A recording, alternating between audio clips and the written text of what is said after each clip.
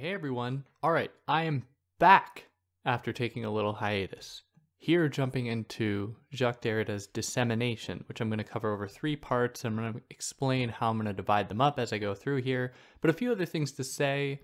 So, in order for me to keep doing this, I think I'm going to try to introduce ads into the podcast. Now, don't fear, if they actually do happen, which is no guarantee, there'll be very few of them.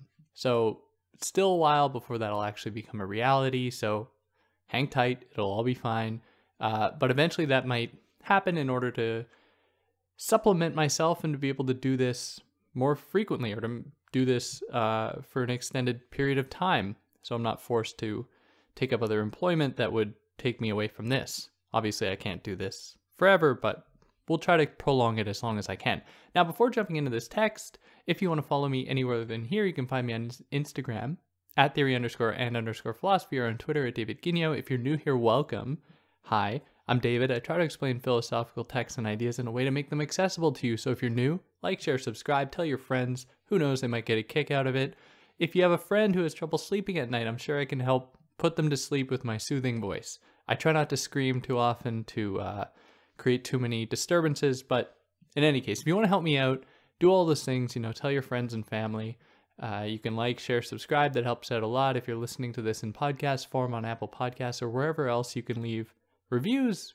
Any good review will help. You can help me out monetarily via Patreon or PayPal. And yeah, I don't want to keep going on about that stuff. Let's jump into this incredibly difficult text called Dissemination. And my goal here is to help you understand Derrida. After you listen to this, you're gonna understand Derrida. At least, I hope. Now, this text is broken into 3 chapters, one of which is an extended preface. And each one of those chapters I'm gonna cover in the 3 episodes that I do on this. So the first one is gonna cover this very enigmatic preface that is, by and large, a challenge to the idea of the preface, or the preface's placement as a supplement to a text. The second part that I do, the second episode, is going to cover the first chapter technically, which is on Plato's Pharmacy, which is probably the one most people are going to be interested in. So you got to wait for that one. And then the third one I do is going to be on the 3rd chapter, titled The Double Session, which really puts into practice what he had developed in the preface here and in the first chapter, and really puts them into practice to understanding the work of Mallarmé specifically, among others. Now, before even the preface here, there's a really important introduction. And I normally don't encourage people to read translators' introductions or editors' introductions, because they will often only get an interpretation of the text, which can be helpful, but at times it can also lead people astray. Now, in this case, Barbara Johnson's translation and her introduction here are pretty important, so I'd really recommend you go and read it. That is, if you wanted to jump into this book, because it will be very helpful for you. But one of the central points that I want to take out of this translator's introduction is the way that Johnson here, Barbara Johnson, points to Derrida's play with language. So, as we will come to see throughout the course of this book, Derrida is trying to usurp the authority or the privilege often associated with speech over writing. He's trying to usurp this authority in order to say that there are many openings presented to us through writing, many different possibilities presented to us through writing. And so what we get is a pretty playful demonstration here in Derrida's philosophy. Now, this is difficult to translate. So in Derrida's work, he makes a lot of, or he uses many plays on words, or he plays on words using French words that are homonyms for one another to refer to more than one thing, and that is lost in translation. And Johnson can't do anything about that. At any point in the text where that comes up, she will make a note of it and highlight how the play on words is lost.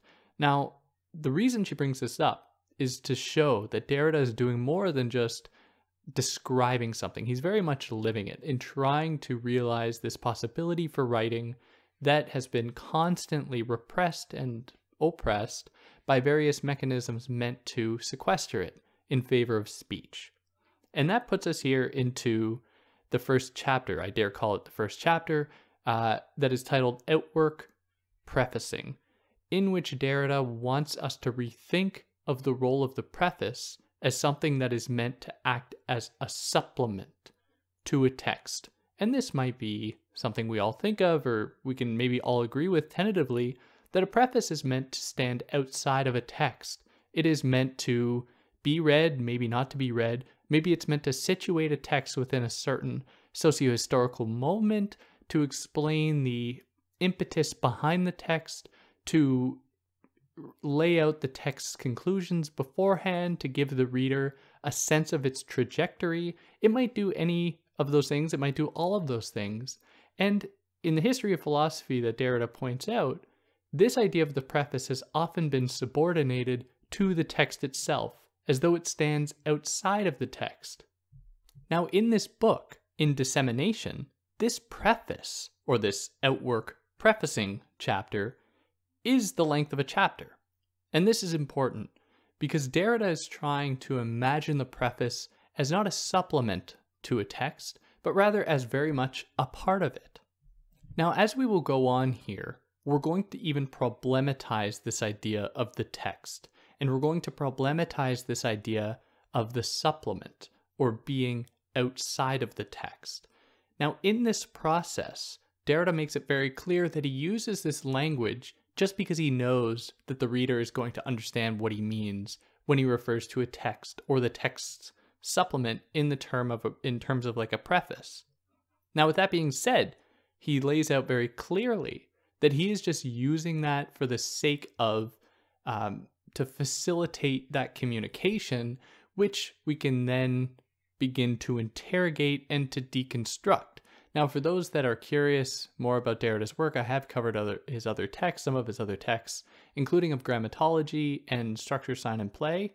I think that's it. And I've done a few other videos on him. You can go and find those on this channel or wherever you're listening to this. You'll be able to find that. But Derrida here is very much playing with these words in order to use them against themselves. And he'll often put words in quotations to refer not to the thing itself, but rather to the thing as being as almost challenging the way that that thing has often been characterized within this tradition, one that he traces back to the Greeks, talking about Western metaphysics, the Western history of philosophy really more generally.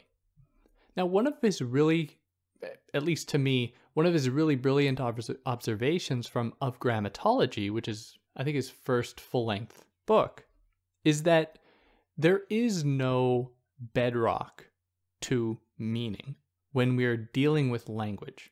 So when we deal with language, we are all going to have different ideas about how that language is going to manifest itself in our mind's eye. So if I say the word tree, two different listeners are going to have two different mental images of what the word tree will signify. Now, to someone who is not a Derridian, that mental image is going to stand in for what might be a pure form of the idea of treeness. That is what binds all of our mental images together in the form of a tree. But a Derridian will say, well, is there such a thing? Is there that kind of unitary understanding of a tree that subtends or exists underneath everybody else's differing understandings of the tree? Now, Derrida says that not quite, because when I say, for instance, if I say the word tree, it will evoke a mental image in someone's mind that will invoke perhaps other memories as well. But that image of the tree that comes up into one's mind's eye is going to be comprised of any number of other images, any number of other histories, which are themselves going to be bound up in their own illustration in that mind's eye that's going to have its own understanding as well. So what we end up with when we are dealing with this thing called signification or language is an endless play of difference, where no given word has meaning in and of itself, but rather it only has meaning in relation to other words. That is, it can only exist within a certain economy of meaning that has been established largely, of course, culturally, socially, historically, has given it some meaning. So the word dog, D-O-G, means virtually nothing anywhere outside of specific contexts.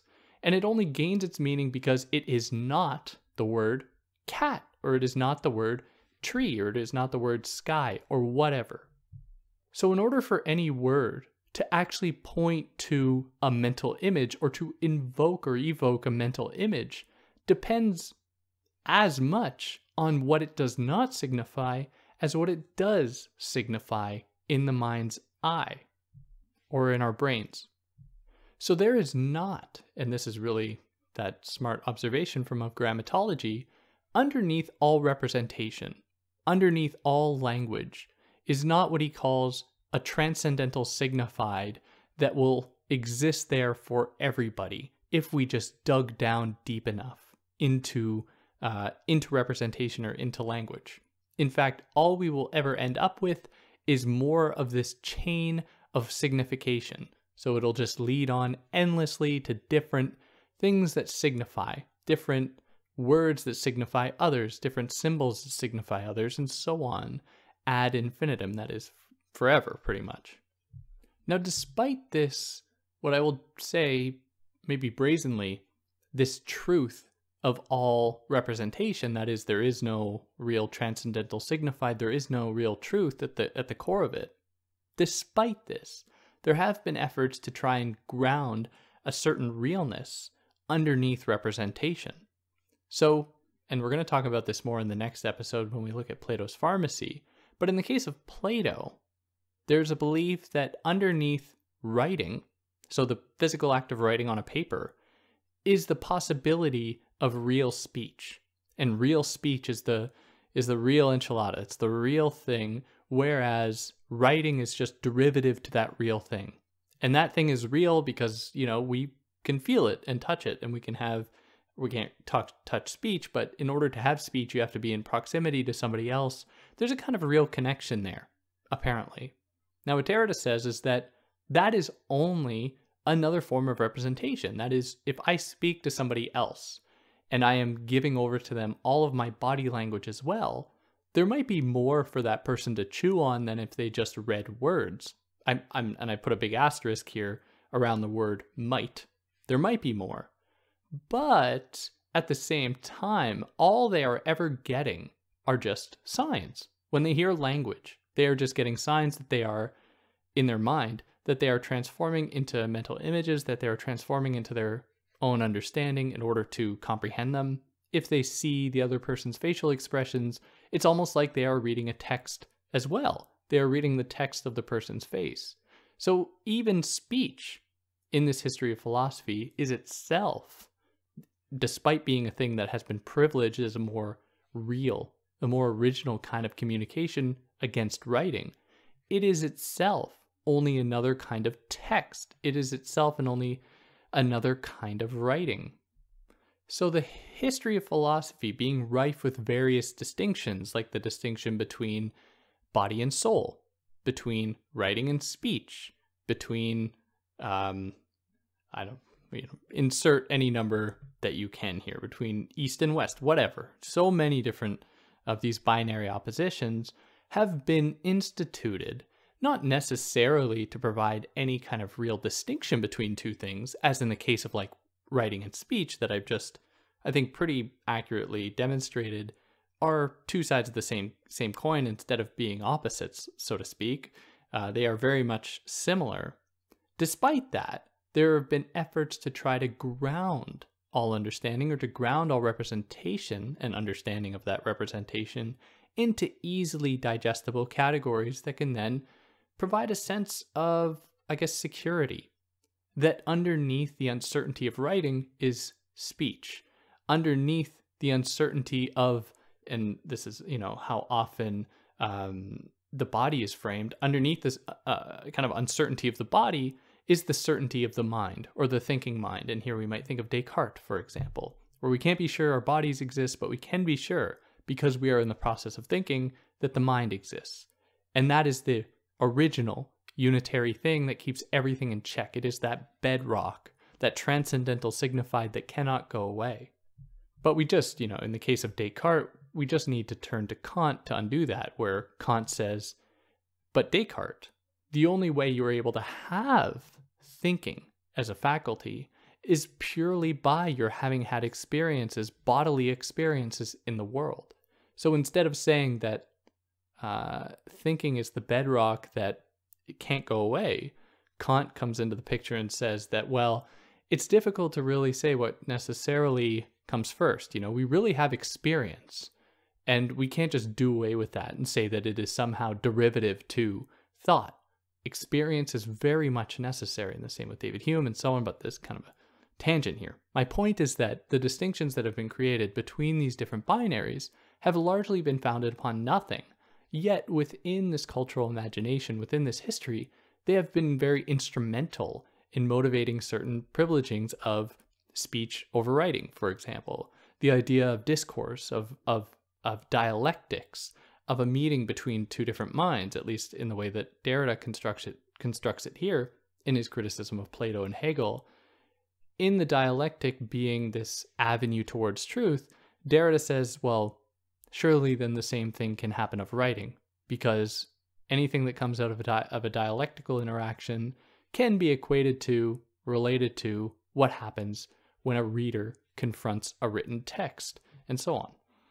So the very fact that these binaries are constructed without there necessarily being a true difference between them demonstrates the extent to which they always imply their undoing. That is, the logic of speech implies a kind of undoing of writing, and the logic of writing implies an undoing of the logic of speech. And it is deconstruction that implies this and anticipates it to some extent or another. And before jumping into that, let's imagine here, let's craft out an ad break. Now, I hope that wasn't too brutal. I have no idea what that, well, yeah, I will know what that would have been because I would have chosen it or permitted it to come on here. There probably would have been nothing, just a little pause. Hopefully that wasn't too jarring. Anyways, and deconstruction. So we're on to deconstruction here. Now, despite the fact that these binary oppositions always imply their own undoing, that is, speech not actually embodying the things that speech is believed to embody, and writing embodying more than it is believed to, than it is believed to embody. Because of that, they always imply their own undoing. They always imply their own deconstruction. Now, this might, to someone listening, they might say, well, so what is Derrida saying then? If these things are always going to deconstruct themselves, what's the point? Why does he have to get involved? Well, this logic can be intensified in just what he's done. That is, in his own philosophy, is really bringing this to the forefront, demonstrating the extent to which these terms are dependent upon one another in order to make either of them tangible. That is, in the history of philosophy, the privileging of speech couldn't happen without the oppression or the repression of writing. So it was necessary to generate an antithetical other, even though this other, as I've already said, is very much connected to writing, very much connected to speech in the case of speech and writing, very much resembles it. Despite that, there was an effort to try to undermine one in order to proffer up the other, to give a sense of stability, to give a sense of security to various interlocutors. That is, to make them think that they are actually arriving towards truth. And this was, again, one of Kant's criticisms of dialectical reasoning, is that it can only get to a certain point. You can only go so far with it before it'll hit a barrier.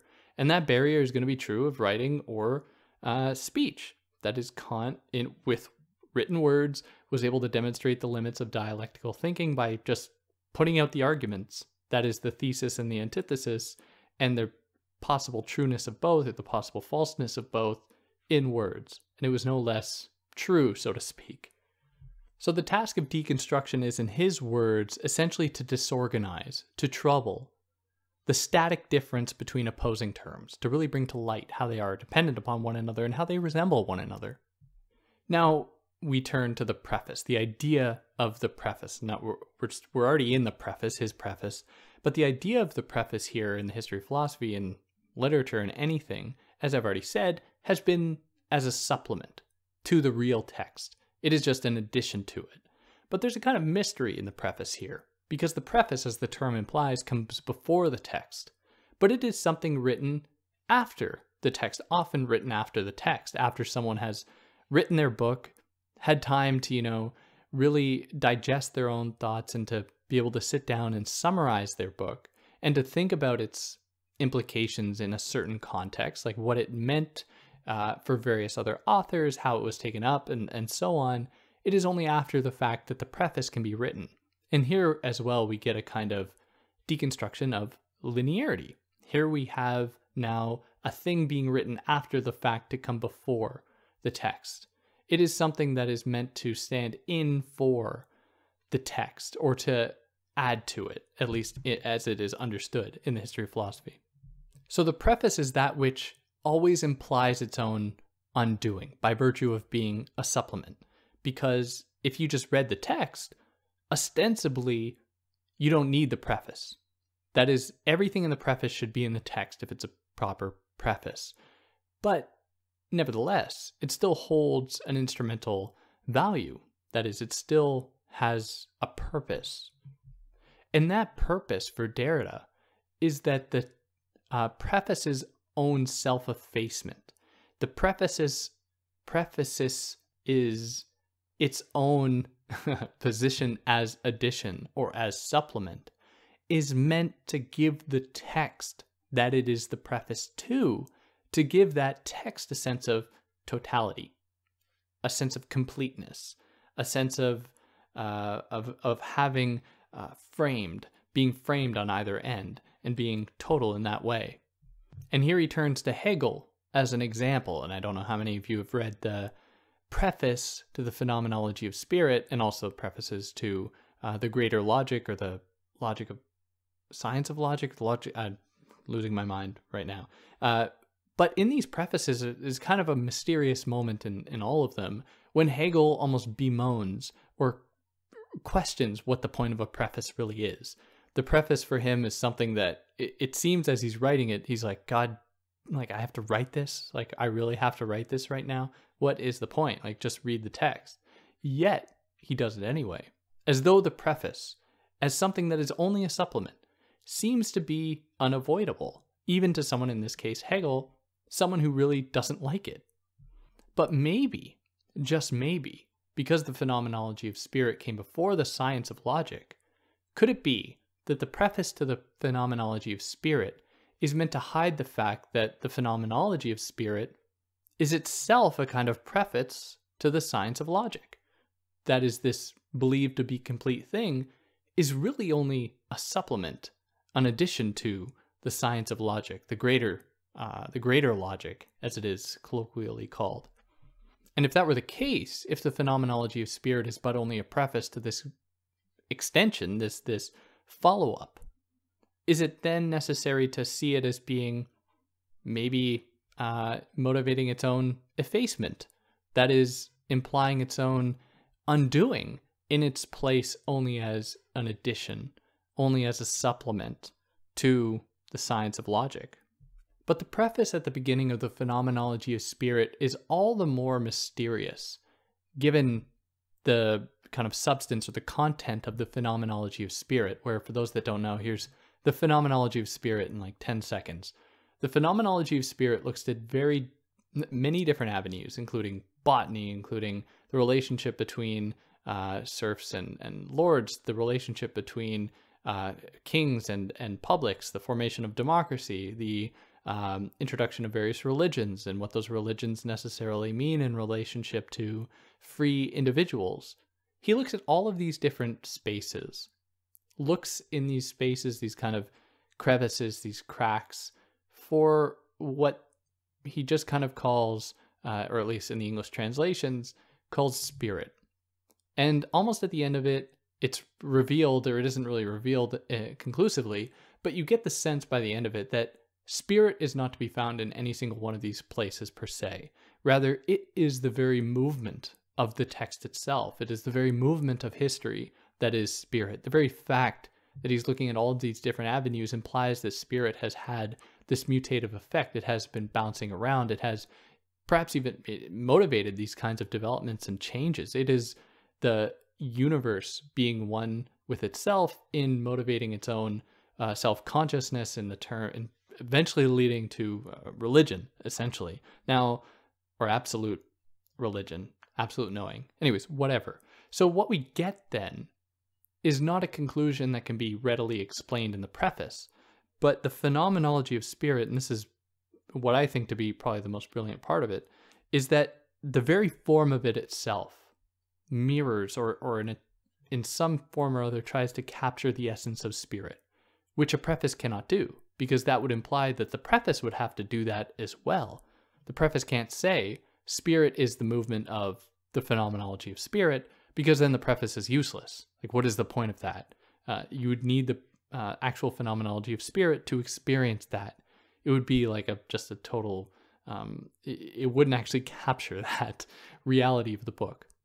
Now, unless, of course, the preface itself was meant to be a part of this movement, it is very much a part of the experience of the phenomenology of spirit. I don't imagine anyone would even think about reading the phenomenology of spirit without reading that preface. And maybe that is in the case of the phenomenology of spirit, with the universe coming into the realization of its own self-consciousness, or of beings coming into relationship with their own self-consciousnesses, and Hegel within the phenomenology of spirit reflecting upon his own place as an author in the preface. Perhaps then the preface is part of the phenomenology. It is not an addition to it. It is very much one with it. And so we must ask, if they are not that different, if they are actually, they resemble one another, if they are part of the same thing, why then the distinction at all? And the distinction is then born out of a desire in the history of philosophy to create these distinctions between the supplement and the real thing, the true core of the thing, in order to give that sense of solidity, in order to give that sense of realness to the real thing. And one of the ways that I like to think about this, and it's kind of a silly example, is in the case of like video games. And if anyone's ever played a video game, you'll understand what I mean. And if you've never played a video game, you'll still understand what I mean. But a video game normally involves what's called the main story. And, you can pursue this main story as much as you like, but you will often be confronted with side stories or side plots or whatever. And you can pursue those if you want. And who's to say that the side plot cannot itself be as meaningful or as full as the main story itself? Could it be that the very existence of the side plots are meant to conceal the fact that the main plot is itself only a side plot to another main plot, the main plot being your life, that you're putting on hold to go and play a video game?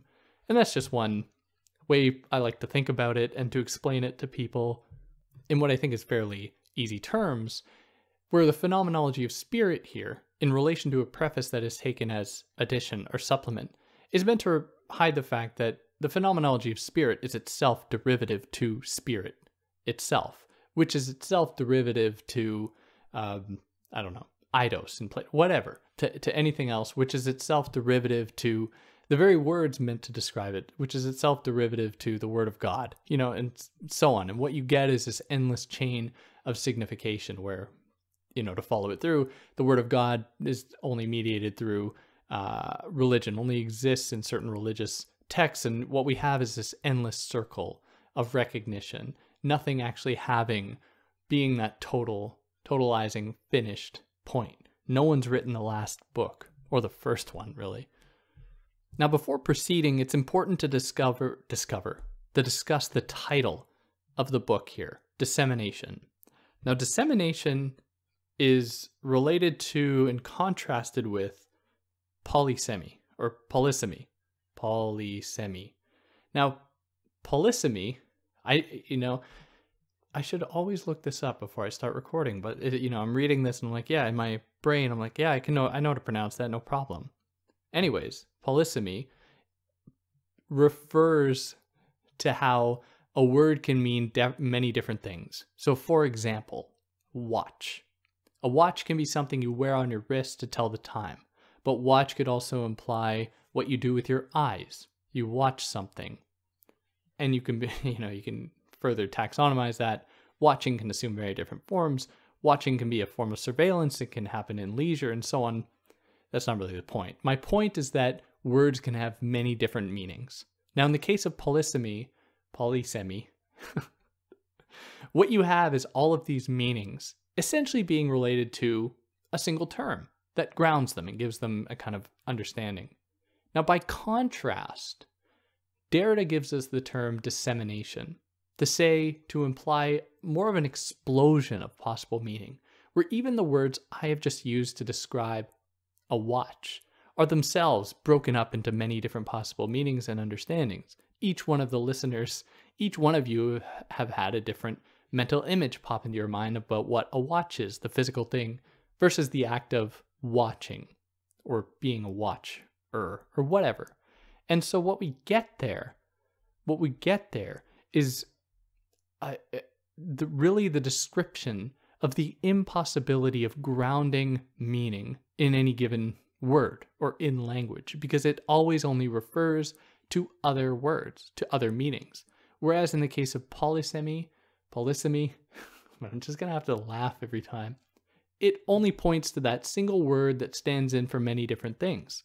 So they do resemble one another. And Derrida isn't trying to necessarily proffer up dissemination as the truth of all things. His point is that the very truth is that this truth is always going to be evading us. So dissemination explains and is really the condition for the never settling on meaning, what is also called différance, where différance referring to both to differ and to defer, that is, how two different words are different from one another, yet their meaning is deferable from one to the other. In the case of speech and writing, speech defers its meaning onto writing in that it uses writing as a necessary antithesis to give it a kind of meaning, to give it its, I guess, privileged place within, within the history of philosophy. Now, for those that have been listening and might have maybe a pretty strong understanding of the history of philosophy, you might think that there's more to it than just being comprised of binaries. The binary between, say, writing and speech, or between mind and body, or anything else, or between thesis and antithesis. In the case of thesis and antithesis, there is a third term, and that is synthesis. And this third term has often been this transcendental signified, this thing that stands outside of that binary, of the dyad, in order to give that dyad its kind of, to concretize it, to really fix it in time and space. Now, what dissemination does for Derrida is it troubles this triangle, this, this trinity between, and I'm just using this as an example, between thesis, antithesis, and synthesis, to open up a fourth term. And this fourth term is never defined, but it is opened up into indiscernibility. It is opened up into possibility, essentially. And the point of this is to open up the possibility not of the triangle, but of the square. And in the square, one of the corners is going to be almost, not hollow, but imagine that corner being like kind of transparent, opened up to possibility, almost opened up to other kinds of shapes. And the reason he does that is to imply the how you can't pin down meaning. It's always going to be somewhere out there. No matter how much this triangle tries to, or this square tries to close in on itself to form the triangle, there's always going to be the remnant of this opening opened up to somewhere else. And this extends also to like psychoanalysis resolved in, what any one of the terms there, like maybe castration or something that is meant to stand in for everything else or to be that of everything, or like Oedipus, as Oedipus is described especially in Deleuze and Guattari's work. And so the image of the square, and this will come back very briefly toward the end of the book, the square is meant to trouble that closure of the three terms and or the position of the transcendental signified in solidifying the other two terms as being their bedrock. The one that kind of says, oh, there's the privileged term and the unprivileged one, as though it's a natural distinction. Now, here's another good point. Let's pop in an ad. Now, I hope that wasn't too jarring for you. I bet it was something fun. I'm sure it was something fun. Now, insofar as writing stands outside of speech, or the preface stands outside of the text, insofar as we've demonstrated that, and that in fact there is no outside to the text, and what he means by that is he's not saying that like everything is naturally up for interpretation. What he is saying is that everything is read as text, essentially. There's nothing that is absolutely immediately communicated to us right to our like brains, as though like God just transmitted it to us and just put it into our minds. So he's saying that that is exactly the very nature of being human. If I can say that, it is that always being only confronted with supplement, only being confronted with text. So by saying there's nothing outside of the text, what he is saying is that, like in the case of the phenomenology of spirit, why can't it be that the phenomenology of spirit is itself the preface to the preface? Where in the preface, Hegel has this kind of moment of self-reflection. Perhaps that was necessary because, remember, the preface was written after the phenomenology of spirit. So why can't we understand it in terms of it being the preface to that preface? It was written after. So by virtue of that, it was a preface. It was a preface. It came before the face. It came before the text. So when he says that everything is text, I think it's important to clarify this. He's not reducing everything to a textual immanence, where suddenly we can just apply the tools we understand about engaging with texts to everything else. His point is that insofar as the text in relation to something like speech implies an outsidedness, or how the preface is seen as an outsidedness, he is saying that the entire possibility of being, or what it means to have interactions, to engage with language, representation, anything, is itself an engagement with outsidedness. There's never an engagement with like pure inside, a pure transcendent thing. So we could very much change that sentence instead of there is nothing outside of the text, because we are just talking not about textuality per se, but about the very logic of exteriority, of being outside, being an addition to, not being part of. Because we can put it that way, we could change the sentence to, there is nothing outside of the outside. Everything is outsidedness. Or, to be even more cheeky, there's nothing outside of the preface. Everything is really prefaced to something else. Even the Big Bang, as being a possible original point, implies that there were two floating molecules or whatever that bumped into one another. So even before the so-called original point, or the origin of the universe, had to have been something to which that meeting of these two things that collided and produced the Big Bang, that is only a supplement. It is only an outside of those two original cells floating around, or whatever it is. I don't know. Someone explained to me how I misunderstood the Big Bang. I think the point still stands, but in any case, that's that.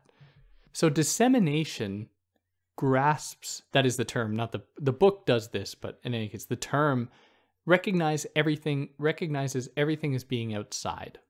That is always exterior to itself and to any opposites of it or anything else.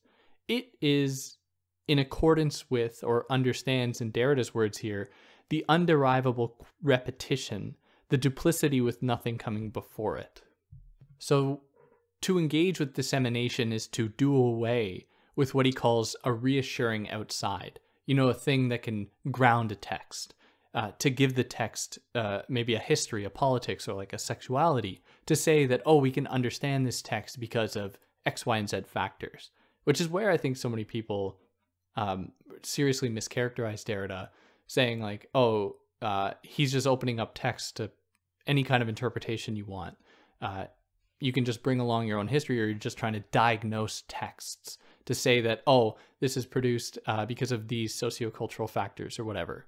Derrida is not saying that. In fact, Derrida is saying that that is going to greatly limit our understanding of what textuality is in a more abstract term. You know, he's not talking about like individual texts, even though he'll go on to do that. He's not trying to diagnose them and to understand why certain words are said. He is talking about the very play of words themselves in a much more abstract way. And we could think of this as well, like the very nature of textuality being, or this nature of outsidedness being our nature or our non-nature, to really be kind of Derridian about it. You know, we look at it through like the Christian tradition, where Christianity, or at least some strands of Christianity, viewed nature as being a book. You know, it was a book to understand God's divine intelligence, or God's intelligent design, I should say. Now, that wasn't enough.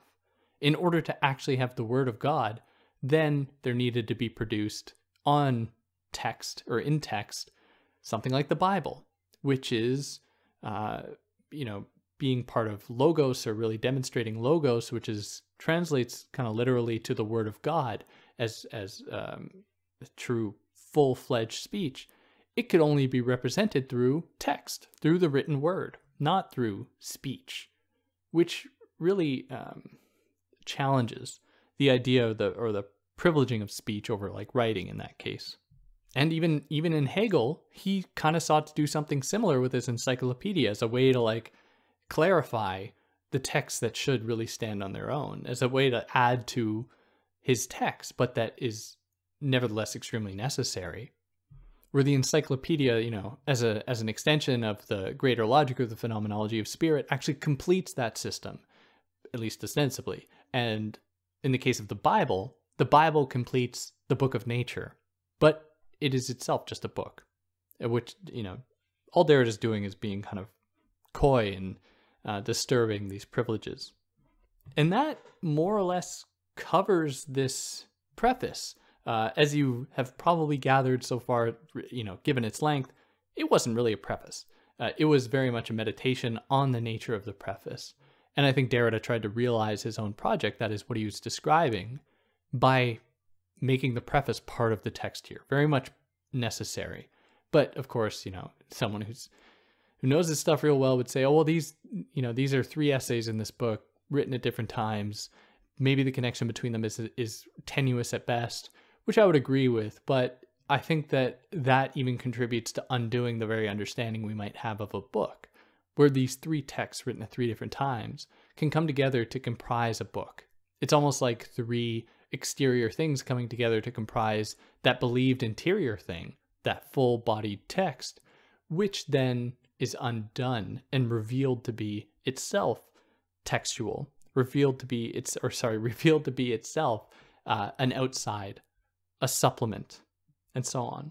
And yeah, I hope that you're able to get something out of that. I know that most people will be interested in the next episode talking about Plato's Pharmacy, and just hold on, we'll get there. And yeah, if you like what I did, like, share, subscribe, tell your friends. Who knows, they might get a kick out of it. And yeah, catch you next time. Take care.